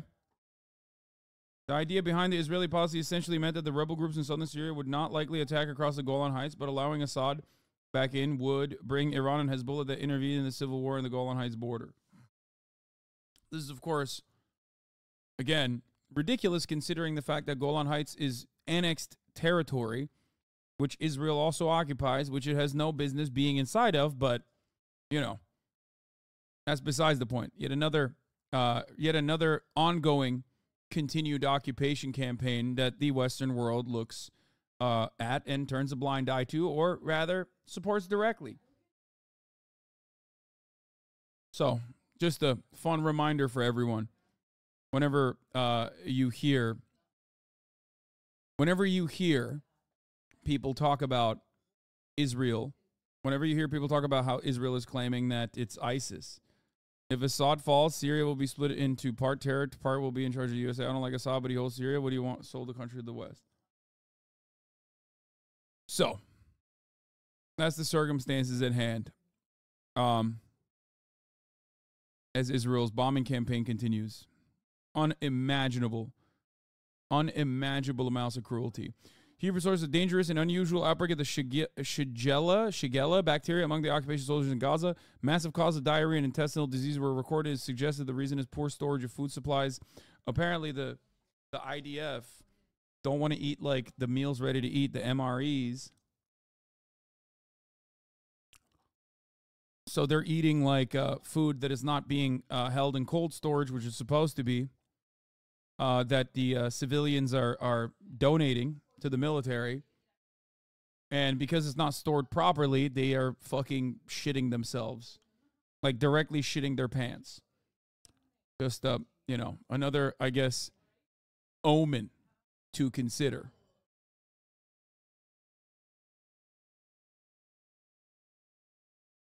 Let's continue. Pictures show soldiers taking positions deeper and deeper into Gaza. The instruction to the population is to move further south immediately. We are giving precise instructions to Gazan residents near Hamas centers of gravity, urging them to temporarily move away from the danger that Hamas puts them in. But it's not easy. This is the road south. A woman with children and local journalists are attacked. They run for safety. Attacked by who? Whistle by. Why they were targeted is unclear. Who's shooting at them? They were heading south. I wonder, who was shooting at them? From across the border, the continuing targeting of the Strip is clear to see. Gaza City shrouded in smoke for much of the time. Groups of mostly American well-wishers are being given a tour of the various kibbutzim attacked by Hamas on October the 7th. They're at the border fence area. Amongst them, pediatric consultant Richard Schussler. His job is saving children's lives. His support for Israel is absolute, but it's difficult knowing what's happening so nearby. I cry when I see Palestinian mothers holding little tiny corpses. It's horrific. And I'm outraged. But I'll tell you, as somebody who's pro-Israeli, very Zionistic, I feel horrible seeing those pictures. As somebody who's gone around the world to try to help children. But I'll tell you, every bit of that outrage and anger is not directed at the IDF. It's directed at the cowards of Hamas. Yeah, it's a good way. It's a good way to launder genocidal rhetoric to people who are otherwise like kind-hearted liberals. That's it. Like that dude himself is probably not a bad person, with this very big notable exception, this very big notable blind spot. You guys understand this, right? It's important to recognize the cognitive biases that these people have, okay? The IDF says Gaza's main north-south road in the Khan Yunis area is a battle zone as it designates a new humanitarian corridor. That's it. That dude is like, I'm a huge Zionist. I cry for Palestinian children and Palestinian mothers holding their children, but it's Hamas's fault that they're dying. It's like, really? Is it Hamas's job and the bombs on them? Because it doesn't feel like it. It seems like it's Israeli weapons, American weapons that Israel is using in the area. You know? It's just like, at that point, who cares?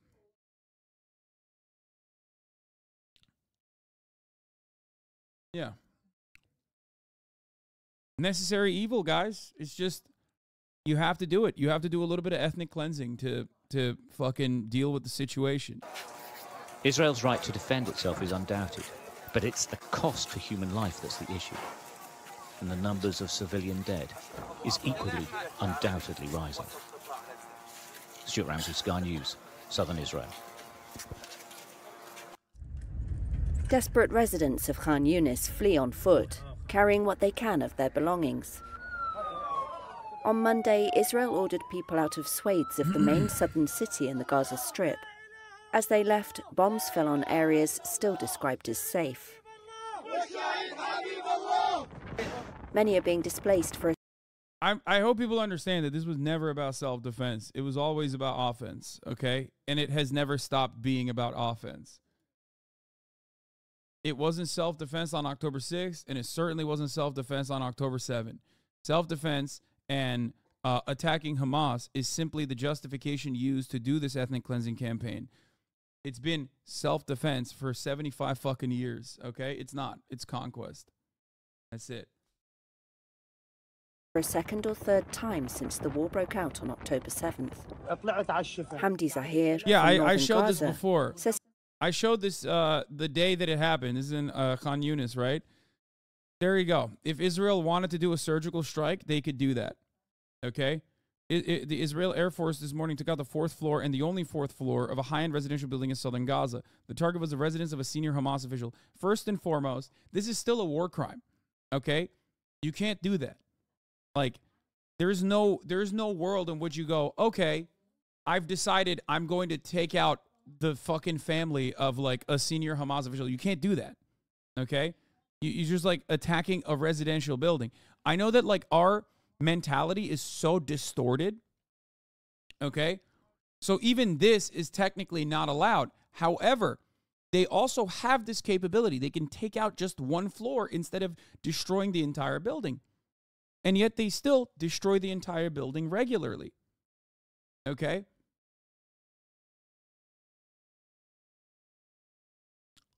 So even this would still be a war crime, but would be a much more limited war crime, and they're not even doing the much more limited war crime. They're doing the much worse war crime. So just remember that. Okay? I don't know how much more evidence I can show you other than premature babies being withered away. No power as the IDF takes over hospitals in Gaza. evacuates nurses and then just like leaves those babies on their beds, on the hospital beds, to die without even taking them, without even giving them the proper medical care necessary. The nurses that evacuated that hospital openly stated, we thought that at least Israel would have the decency to take those children and offer them, to take those babies and offer them medical care absolutely necessary. And they just left them there. He sheltered for a month in the Ashifa hospital, then was ordered south to the safe areas they're now being told to evacuate. Send us to the grave and be done with it, he says. Some 80% of Gaza's 2.3 million people have now been made homeless in an Israeli bombing campaign that has reduced much of the crowded coastal strip to a desolate wasteland. Israeli forces largely captured the northern half of Gaza in November. Since a week-long truce collapsed on Friday, they have pushed deep into the southern half. This house in Khan Yunis was struck overnight. Nisreen Abdulmoti lives next door with her daughter and 2-year-old baby. They told us to move from the north to Khan Yunis, since the south is safer. And now they've bombed Khan Yunis. Even Khan Yunis is not safe now. And even if we move to Rafah, Rafah is not safe either. Where do they want us to go? The parts of Khan Yunis people were ordered to leave were home to more than 350,000 people before the war, the UN says, not counting the hundreds of thousands who crowded in to take shelter from the bombs. Medical officials in the enclave say Israel's bombing has killed more than 15,500 people, with thousands more missing and feared buried under the rubble. Israel launched its assault to annihilate Hamas in retaliation for the October 7th attack by its gunmen, who killed 1,200 people and seized 240 hostages, according to Israeli tallies. Certainly, he has used increasingly harsh rhetoric, not just against Israel and the Israeli military actions inside Gaza, but also specifically against Benjamin Netanyahu, the Prime Minister, declaring him again today a war criminal, saying that he should be tried. He made similar comments in Dubai at the climate conference just a few days ago, where again he called on the international community, the United Nations, international humanitarian law makers to come into action and to put specifically Benjamin Netanyahu on trial. I already talked about this earlier, that it is absolutely meaningless, and everything he says is completely meaningless. It's not a real thing at all. Okay? It's just, it's no different. It is no different than what the Saudi leadership says. Okay? They say all of this because they recognize that they need to maintain their popularity. They need to maintain their popularity. They know that on the ground, the people of Turkey are pro-Palestinian. On the ground, Saudis are pro-Palestinian. In Egypt, Egyptians are pro-Palestinian. But their leaders have to maintain their strategic allegiances with Israel. They are all mere expressions or extensions of U.S. foreign policy. Okay? That is precisely what's going on with Erdogan as well. Erdogan is the leader of a nation that is a NATO nation. Turkey is a NATO country. So he can say whatever the fuck he wants, but ultimately, oil is passing through from Azerbaijan into Turkey and directly into Israel. 40% of the oil that Israel gets, they get through Turkey. Okay? I believe it's like around 30+% of all the steel that Israel gets, they get from Turkey directly. But it doesn't really matter. Okay? They would never in a million years do anything. They would never in a million years say, we're shutting it off. Because America will not do that. America will not take the action necessary. And without America taking the action necessary, these are just hollow points. They're just shallow, pandering talking points. It's pure political theater. Trial for committing war crimes and what he calls crimes against humanity. He's due to fly off to Doha later today, where he's going to try and position himself as a facilitator of peace, particularly trying to push forward another ceasefire or lay the groundworks for another ceasefire to stop the bombing inside Gaza Strip. The other key question... Turkey doesn't deserve Erdogan. Turkey should be in the EU and rid herself of this dictator. First of all, Erdogan or no Erdogan, Turkey's not getting into the European Union. Let's be fucking real, okay? Turkey is never going to be a part of the European Union. It's Muslim. It's a Muslim nation. Good luck. A Muslim nation with 90 million people, 90 million Muslims? Are you out of your mind? You think the EU would open up the floodgates of 90 million Muslims?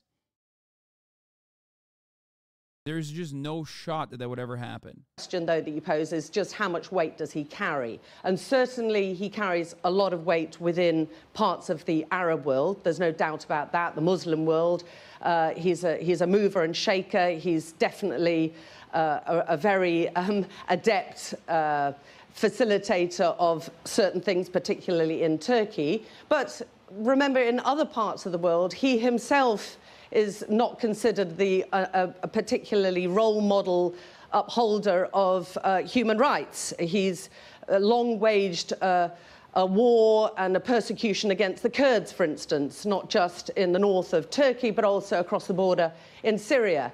So that certainly takes away part of his moral compass, if you like, and his ability to preach morals and take. I love this idea that, like, oh, Turkey can't say anything because they're operating in the northern Syrian corridor. And it's like, yeah, that's precisely the reason why Turkey can say whatever the fuck they want, okay? They'll say whatever the fuck they want, but America still lets them operate in the northern Syrian corridor. Why does nobody ask the question how or why? Why is Turkey allowed to do that? Oh, that's right, because of the things that I just mentioned. Erdogan can say whatever the fuck he wants while also simultaneously controlling the northern Syrian corridor and engage in military operations whenever the fuck they want to, because they're doing the bidding of Western forces at that point. Western leadership allows them to do that. They give them the go-ahead. Okay? You think a fucking foreign nation, especially a Muslim one too, you think a foreign nation would be allowed to attack another foreign nation like that without America not giving them the go-ahead? Get the fuck out of here. The only reason why Erdogan gets to do that and also say whatever the fuck he wants to is because the reality is he's also supporting Israel aggressively where it fucking matters. Okay? Yok abi, çok güçlü olduğumuz için korkuyorlar bizden. Ondan bir şey demiyorlar. Araştırmanı öneririm. What? No. Güçlü olduğumuzla alakası yok. Saçma sapan konuşma. Evet, inanılmaz. Ha, dalga geçiyorum. Okay. Jesus Christ. I thought this guy was being serious. He's like, nah, dude, they're just afraid of how powerful our military is, but he was joking. He was being sarcastic.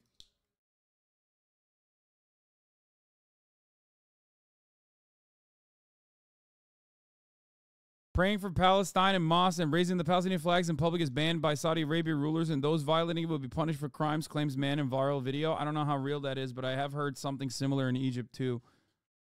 Like demonstrations that are pro-Palestine are severely limited. I don't know if it's the case in Saudi Arabia, but like I know that even in Jordan. I know that the Jordan security forces have unironically apprehended pro-Palestinian demonstrators. They've done that. But it's happening in the Western world as well. We are doing it. We are doing it in the Western world too. When you have literally fucking German citizens, German Jews even, that are demonstrating for Palestine, getting apprehended. So why the fuck wouldn't it happen in those countries?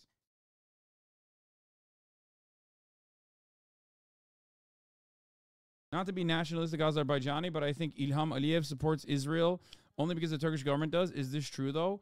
They both operate, they're both massive trade partners, as I described already. That's the reason.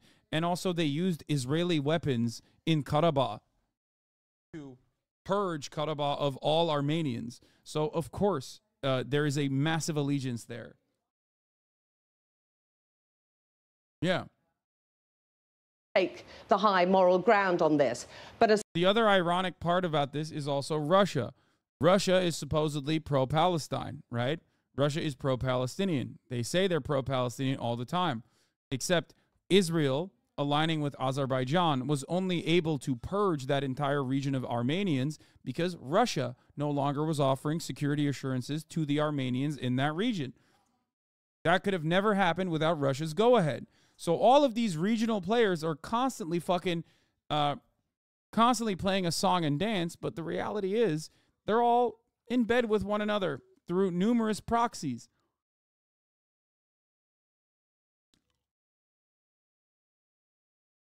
Not to mention that I believe, like almost 20% of the Israeli population is Russian. That there's that too.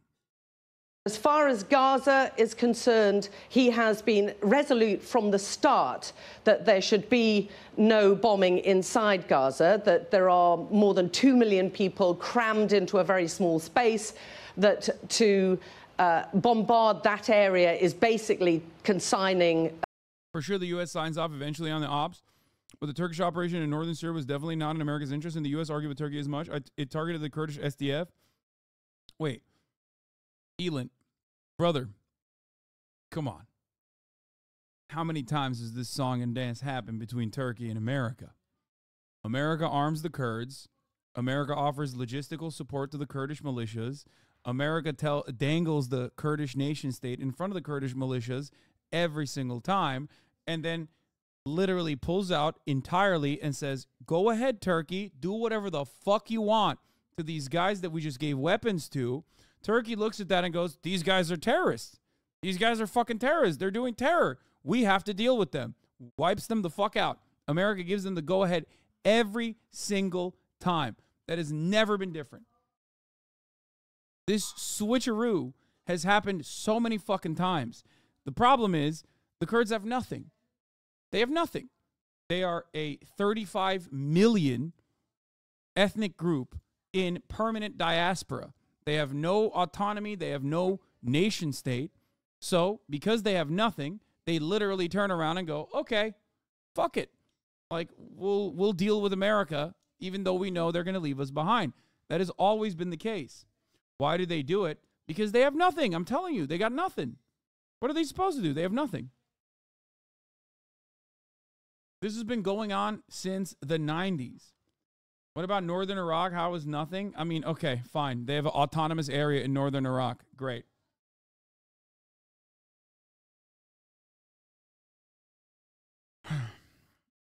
And the reason why the United States does not create a Kurdistan in the area is twofold. One, if they do have a Kurdistan, if they do actually have a region, if they do actually have a nation state in the region, they're not as controllable. Okay? They're not as easy to manipulate. But the major reason as to why they will never allow Kurdistan to happen is because Turkey is a NATO country. Turkey is an incredibly important asset for the United States of America. Turkey has American nukes in the Incirlik base. America's not going to cave and take a red line away from its very important NATO ally with a massive military. So they'll keep dangling it in front of the Kurds over and over again. Hundreds of thousands, possibly more civilians to death. And he's been quite unequivocal in his defense of Hamas. In Turkey, Hamas is not seen as a terrorist organization. In fact, he's declared Israel to be the terrorist state, the occupier, and the pursuer of... I mean, Israel is a terrorist nation, yes. On timeout, Elon. I'm saying they were using them against the Iranians. I'm not suggesting that the U.S. doing it out of values or supports Kurds necessarily. The operations against the Kurds in northern Syria in 2019 was not a common event. It may have been in northern Iraq, but the U.S. wasn't using Kurdish forces in northern Iraq against Iranian supply lines. The aiming of the 2019 Turkish operation was absolutely not in the U.S. interest at that time. I'm just simply stating that it doesn't matter, and America will still turn a blind eye to that, even if it goes against their interest, because that is the assurance that Turkey always has. And that is also part of the reason why Turkey is not interfering with supplies going into Israel through Turkish pipelines. That's my point. My point is, Erdogan can say whatever the fuck he wants and position himself as anti-Israel, but the reality is, where it actually matters, Erdogan is very much pro-Israel. The biggest pro-Israel. Okay? That's it. Kurds are not a power player in the region. They are not even a minor player in the region. They're just a militia force that America utilizes against whoever the fuck they deem the enemy at the time. Of war crimes inside Gaza, and he's portrayed and identified Hamas to a very willing Muslim population in Turkey as a resistance movement. So from that point of view, he does represent a lot of people's views, particularly in the Muslim world, where it's seen very, very differently. The whole approach from the Muslim and the Islamic world is seen about Israel's actions and the Israeli military actions inside Gaza is viewed very, very differently here. It's so interesting, Alex. I mean, two kind of linked follow-up questions for you, which is, does he differ in his view with the West on this war much more so than he does with the Russia-Ukraine war, or has he also taken the side of Russia there in a way that he's taking the side perhaps of Hamas in this particular conflict? And does he need to do this for a domestic audience? Because there was a period of time a couple of years ago where there were questions about his ability to hold on to power he's had for many, many years, of course, in Turkey. But that is somewhat behind him now, is it not? I mean, I think he definitely is straddling a very difficult situation in Turkey. They've got an absolutely rampant inflation problem here and huge growing economic problems. So he's very mindful of that. I mean, the exchange rate, for instance, against the pound is 36 at the moment. When I first came here a few years ago, it was 5. So, you know, at Christmas a year ago, it was nearly 100% rate of inflation. It's still growing almost by the day, definitely by the week. So people's pay packets are not worth as much, and he's definitely got his eye on that. But he is president of a huge Muslim country, and at the start of the ground invasion, at the start of the Israeli bombardment inside Gaza, there were quite large demonstrations across the main cities, and including attacks on the Israeli embassy and the American embassy.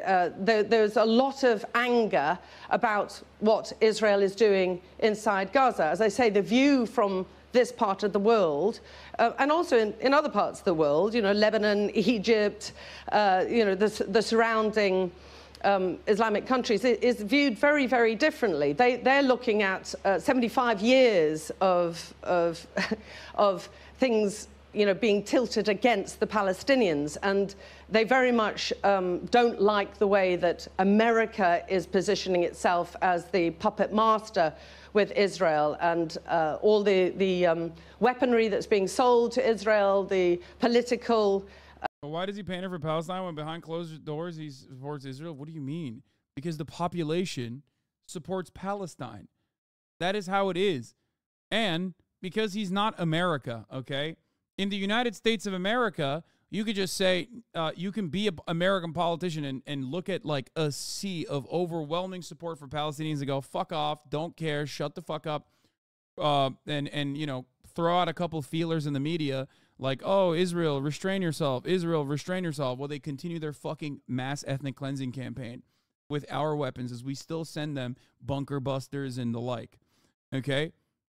In Turkey, on the other hand, the population is like, what the fuck? You know, what are you doing? Like, if Erdogan responded to the situation in the same way that John Fetterman did, he would probably get fucking assassinated, okay? People would be like, what are you saying? Are you insane? It would be unimaginably unpopular. He would unironically never win an election ever again. So he has to talk like that. He has to say these sorts of things because Turkey is not like America. The population, understandably, is overwhelmingly in support of Palestinians. They are overwhelmingly against American involvement. They are overwhelmingly against what Israel is doing. They are too close to the subject matter to see it as anything but that. And the same goes for every single fucking country in the region. Damn, this guy's good.